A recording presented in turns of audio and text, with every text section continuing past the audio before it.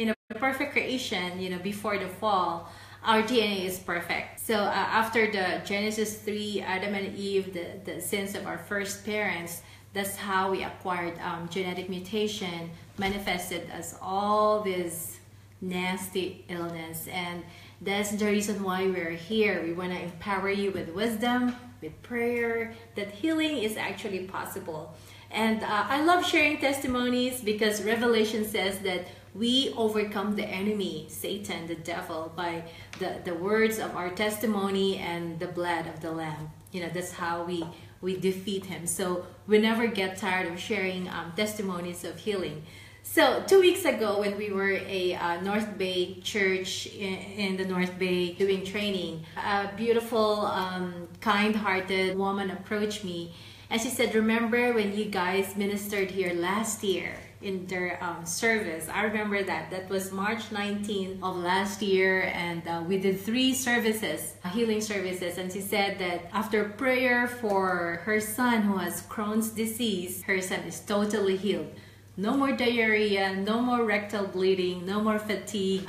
He can eat whatever he wants. It's like, praise God, Crohn's disease is a kind of inflammatory bowel disease marked by inflammation of the digestive tract, and there's no cure. There's no treatment for Crohn's disease. We can only control the symptoms. We can only prevent the relapse, but no cure. But for God to do an amazing miracle to this teenager is just amazing. And also I prayed for this lady who was an employee of the church who has a frozen shoulder. She cannot lift up the right shoulder. The range of motion was very limited. After prayer, again, the Lord totally healed her. I think she was scheduled to do an MRI, but it says it's healed. Now I'm gonna discuss, what is Crohn's disease? I know that a lot of people are struggling with it. Crohn's disease or ulcerative colitis are diseases of the intestinal tract under the umbrella called inflammatory bowel disease, simply because there is an inflammation of the large and the small intestines. But let me contrast, what is Crohn's and how does it differ with ulcerative colitis. So both of them are marked with inflammation. Both of them are genetics, meaning to say that your development of either one of those diseases, Crohn's and ulcerative colitis, is higher if one of the family members, especially first degree, also suffers from it. And it could be environmental. They think that it could be diet or stress, but that's no longer true.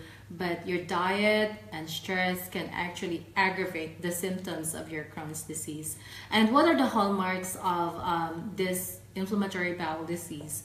Both of them can manifest as diarrhea, frequent diarrhea. There could be rectal bleeding in the stools, and there could be abdominal pain. So these are the 3 hallmarks: diarrhea, rectal bleeding, abdominal pain. And the symptoms can range from mild, moderate, and severe. We are educating you right now, if you are one of those, to really keep an eye on your symptoms, because the earlier you visit your doctor or gastroenterologist, the better for you to avoid complications. How do you differentiate Crohn's from ulcerative colitis? Like, Crohn's can literally affect any tissue from your mouth down to the anus. So it doesn't spare any part of your digestive tract. And it has the so-called patches or skip lesions, meaning to say that it could affect, like, say, the intestine and skip the ileum and then go to the colon. That's how it is. But the ulcerative colitis, it only affects the colon and the rectum. Like, it's pretty much in the large intestines. In terms of the extent of the involvement, Crohn's is worse because it involves the entire length of the entire wall of your intestines, meaning to say this is the one that can actually perforate your intestines, causing bleeding. And one day the patient will just present with fatigue and terry-colored blackish stools, and then patient pass out. Also, the patient in Crohn's disease might develop fistula. What are these? It's like a tunnel. You develop a tunnel between 2 organs. So you would see like stools in your urine. It's gross, but yes, it can happen. Or like a draining wound in the skin, but it's actually coming from the bowel, and you will see stools outside of your skin because of those tunneling. And also, of course, again, anemia can happen, and also blockage in your intestinal tract. Okay, this happens because if there is an inflammation, for example, eventually there will be development of scar tissue. Okay, and so eventually this scar tissue will obstruct the entire diameter of your intestines. That's how you develop obstruction. So pretty soon, patient will be manifesting with unrelenting vomiting. They could develop fever as well, because anytime there's inflammation, remember, inflammation is marked by redness, swelling, and fever. So those are examples. So keep an eye on those symptoms. And then how do you diagnose this Crohn's disease? There are a lot of things the doctor can do, like just the conventional x-ray can visualize if there are any stricture or obstruction, or he can also do a contrast using the barium. It's a chalky white material that you swallow, and it somehow creates a silhouette of your intestinal tract to really determine which one is obstructed. Also, CT scan and MRI can determine the extent, how severe is your Crohn's disease. Okay, like you have to be using wisdom also. If you have it, be upfront, and you have to do your part. Studies have already shown that exercise can actually help any kind of illness by giving a boost on your immune system. Eating the right food. Make sure that you eat healthy food. On days that you are too fatigued to exercise, then don't do it. When to see the doctor? If you are fatigued, or if you see a lot of bleeding in your stool, if you feel like you're gonna pass out, if your diarrhea is more than 6 times a day, if there are signs of dehydration, go see your doctor for Crohn's disease. The doctor can prescribe you with aminosalicylate medication. He can also prescribe you with immunomodulators. Remember that Crohn's disease is a dysfunction also of the immune system.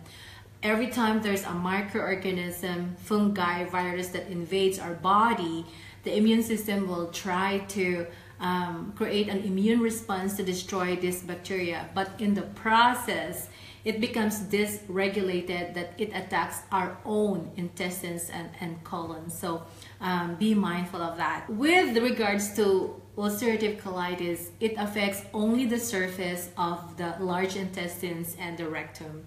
We have the so-called tenesmus. It's a term that describes that sudden or constant urge to move bowels or to defecate. So it's also a highlight for ulcerative colitis. So in terms of the extent, I think UC is more limited compared to Crohn's disease. But one complication of UC is bowel rupture. So your large bowel can actually rupture, and that means your stools are all outside of your intestinal tract. You can form abscess or just infection there where there is pus, and you develop fever and tenderness in your abdomen. So those are the complications. So you can say that this is a very nasty disease, and that somehow a miracle is impossible. But then again, I already shared with you that we have one healing, and cure does not happen with inflammatory bowel disease. There is hope. Again, exercise, diet. The doctor can give you corticosteroid for a short term only, because steroids is a lot of side effects. It can elevate your blood pressure, it can develop osteoporosis, it can destroy your bone, it can change your mood, weight gain, a lot of complications. So we don't want to use this prolonged. Let me give you tips. If you are a healing room worker right now listening, you can pray for both inflammatory bowel disease, and with focusing on the intestines, just asking the Lord to heal and eradicate the inflammation That's number one. To restore the normal anatomy of the intestines, restore the mucosa. If there are any fistula or tunneling, for the Lord to supernaturally heal those, that the Lord will restore the entire anatomy of the intestinal tract. No more blockage, no more obstruction, and that the normal functioning of the intestines with regards to digestion and absorption will be restored. Other problems that I want to reiterate is anemia. So because of chronic bleeding, one may need iron supplementation. Also, calcium is being absorbed in the intestines, so you may develop hypocalcemia or osteopenia or osteoporosis, for example. So just be mindful of these complications, that we make sure that we supplement ourselves with all this supplement. So let me pray right now that, Lord, I just pray that for our listeners, maybe their loved ones are struggling with inflammatory bowel disease. I also want to say, before I continue praying, that once you have the inflammatory bowel disease, then that also increases your risk for colon cancer. That's why we want to crush this. We want to pray this, Lord, that this doesn't happen, because we don't want cancer. So Father, I just pray that you restore the integrity of the intestinal tract from the mouth to the anus, that you restore its function in digesting food and absorption of minerals. I pray that there would be no diarrhea, no bleeding, no anemia, the restoration of the intestinal mucosa, Lord, be restored and healed right now in the mighty name of Jesus. And I pray that the immune system be healed, that it won't attack our own immune system or the immune system of somebody who has Crohn's or ulcerative colitis. I pray for rest. I pray for strength, because they get easily dehydrated or fatigued. I also pray for hope. There are people that's been struggling for over a decade, because the onset of this disease is between 15 to 35 years old. And also, Lord, for those who have undergone surgery, Lord, I just pray that you will supernaturally restore the bowel segment that was done for them. So, Lord, thank you for that strength and that hope and just joy for the journey for those who are still waiting for their healing. In Jesus' name, amen.